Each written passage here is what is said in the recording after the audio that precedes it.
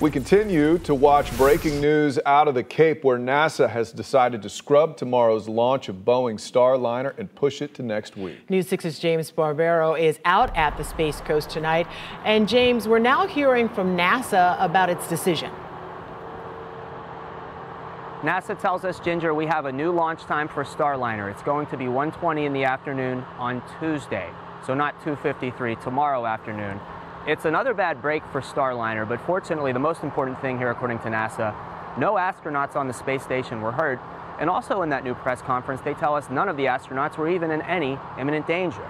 Now, it certainly sounds like a scary situation when you talk about a Russian science lab arriving at the station, but when the Russians opened that lab and they went into the lab and they opened the hatch, they're saying that the thrusters started firing unexpectedly. On the right of your and screen NASA says that shifted the positioning of the space station by 45 degrees.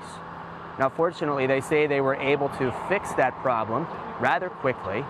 They were able to relay with the astronauts what had happened. They were able to understand that nobody was in imminent danger. They fixed it, but they're now delaying the launch of Starliner, which was supposed to go to the space station tomorrow, because they want to further learn more about what happened today. And of course, this morning, shortly before what was happening on the station, we were at the Space Force Station watching the Starliner and the Atlas V rocket, a 24-hour delay for their rollout to the launch pad, but it went just fine.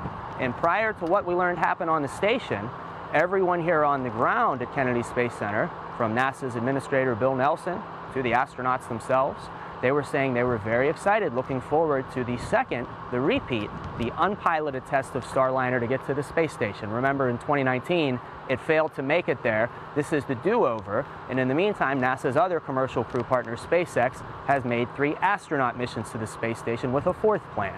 So, we told you about the teleconference that just came in.